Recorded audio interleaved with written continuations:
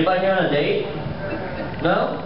Not on a date. I see men hugging women.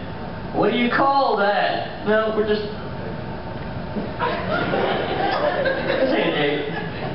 We're just chilling. But I don't understand guys that are like, oh, I can't date this girl or that girl because she's over 30 and 130 pounds. Blah, blah, blah. I'm an asshole. Do you not like Meatloaf and Blowjobs? Meatloaf and Blowjobs are rock, man. I got a theory. I do. Say your significant other gives you head and makes you meatloaf in the same day, they love you. They do. Or they're cheating. Or for the really fun part, they're gonna murder you. That's right. Sleep with an eye open. Be your last blowjob and your last mailman. That's what I'm telling you. Murder your sleep is a setup. She sucks you off and she makes you meatloaf or gives you some one of your favorite dishes in the same day. Sleep with an eye open, that's all I'm telling you. Like, anybody here seen the movie The Wrestler? With Mickey Rourke and Marissa Tomei? Like, he falls in love with her, he's a wrestler, she's a stripper. He makes a big old scene because she's not wanting to get with him. And he, like, try a more suave approach. Mickey, that's what I would have done. I would have been like getting a dance, shoving the money in her ass, and then like, take the money I shoved in your ass, buy you a little kiss and chicken nuggets and Furbies. Get him a gel pen while you're at it.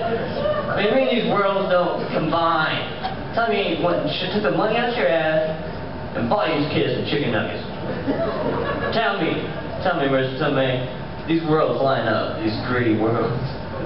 But wrestling is stripping. We sweat for a living. You understand?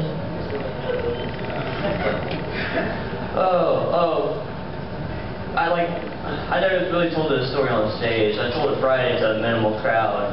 But, like, you know when you get in a relationship with somebody that's so crazy, they'll send you, or they'll just say the craziest stuff or send you the craziest text. Like, this one girl I used to hook up with, we didn't date, I just did it when I was, in those times, we just need it. But she texted me one day, she was like so stuck on me. She was like, do you know, you are so important and so crucial, there are worlds just waiting for you to come and worlds waiting for you to go. And I texted her back and I was thinking, if I was so important and so crucial, wouldn't I be doing something more important and crucial than taking a shit when you sent me this text?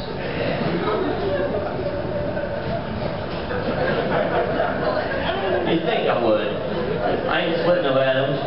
I ain't helping shit. But working my own shit out when you sent me this.